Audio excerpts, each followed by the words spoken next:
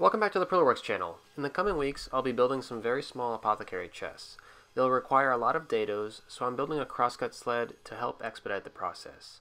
I got started with the runners and used a piece of maple from the scrap bucket. The miter slots in most saws are about 3/4 of an inch wide, so that's around the width I was shooting for. The cut was a little heavy, so I nudged the fence over a hair and shaved off some more material.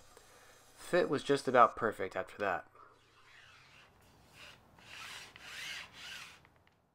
The next step was to cut the material for the bed of the sled. I want this to be a small sled because it will service small parts. It'll be 18 inches wide and 12 inches deep. I'm using 1/2 inch MDF because it's flat, cheap, and available. I used a few pennies to raise the runners just above the surface of the table, then I could temporarily secure them to the MDF with some CA glue. I set the fence so that I could use it as a reference for square.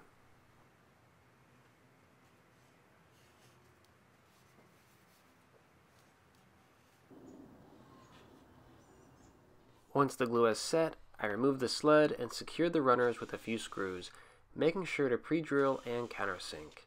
After that, I gave it the official slidey test.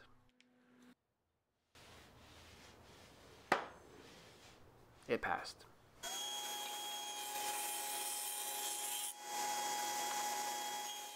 This isn't the fanciest crosscut sled in the world, but I still wanted to have some T-track in the back fence so that I could use a stop block. With a flat bottom grind blade, I took multiple passes on the back fence until I reached a good fit for the T-track.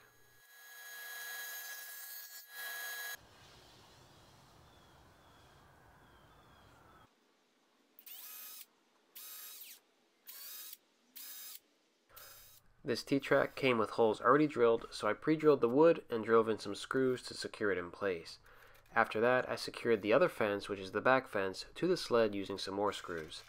This back fence doesn't need to be perfectly square, so just keep that in mind.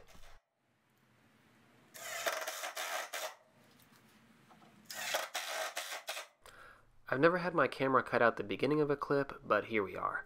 I ran the sled through the blade but didn't go all the way to the front edge. Now it's time to attach the front fence. I countersunk a screw in one of the corners, and this will be the pivot point when I check for square. The other corner gets a counterbore and oversized hole so that the fence can be adjusted as needed. I used a 6-inch machinist square to align the fence to the blade. Once it seemed square, I pulled the sled back and clamped the fence in place. Then I could sink the pinhead screw. With that in place, I took a test cut. It was about as square as I think I can get it without more precise tools. But if it hadn't been square, I would simply repeat the process. The counterboard screw on the one corner allows for repeated adjustment. With the fence where I want it, I could go ahead and sink a few more screws to keep the fence permanently secured.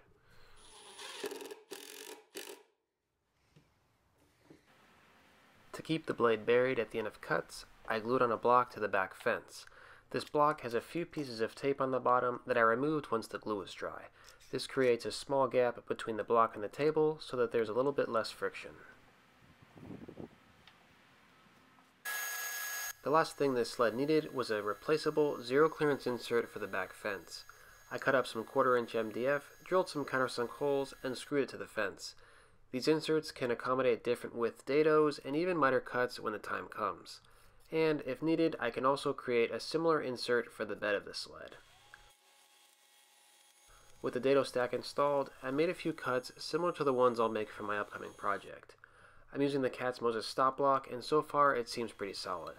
The boxes I'm making will have material under 12 inches long and 6 inches wide, so this sled will be perfect. Anyway, that's about it for this one. Thanks for watching.